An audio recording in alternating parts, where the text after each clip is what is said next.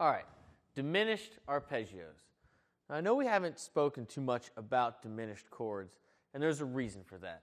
When you have a root, a flat 3, and a flat 5, you get this instability. So even though we could make 5 full chord shapes of diminished chords, they pretty much only get used in triad form. So in our triad lessons, obviously, we'll go in great detail about that.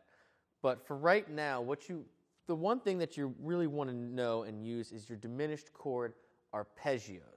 Because as you know, your arpeggio is your chord, but in scale form. So when we're working through our solos, right, and we're talking about our 7th chords, we know that our diminished chord, our diminished triad, is the upper triad in our dominant 7th chord. It's that 3rd, 5th, and flat 7 of that dominant chord, right?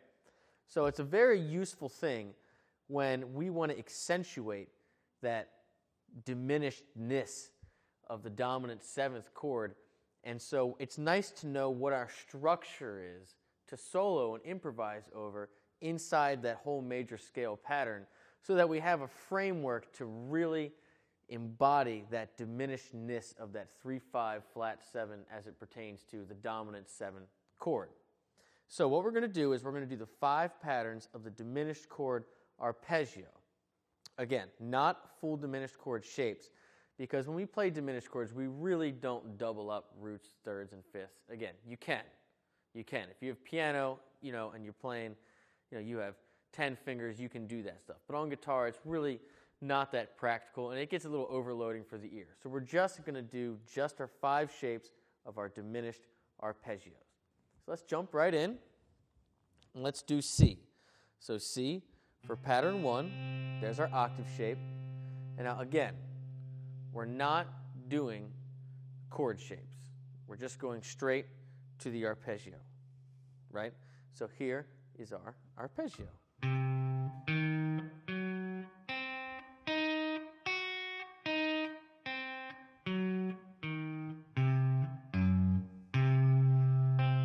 Ugly, right? Now notice that we skipped the 3rd string.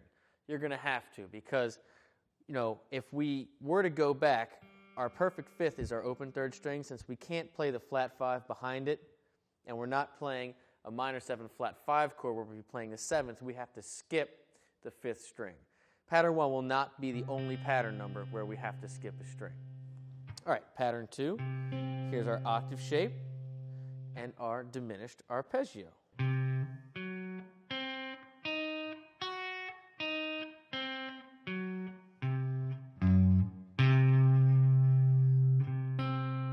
Fun, right? All right, pattern 3, octave shape, and our diminished arpeggio.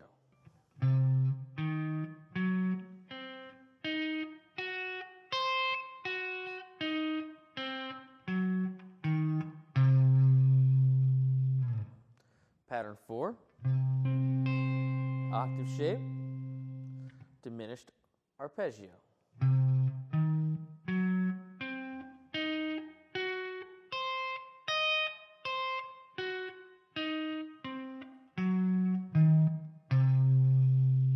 And lastly, pattern 5, octave shape and our diminished arpeggio.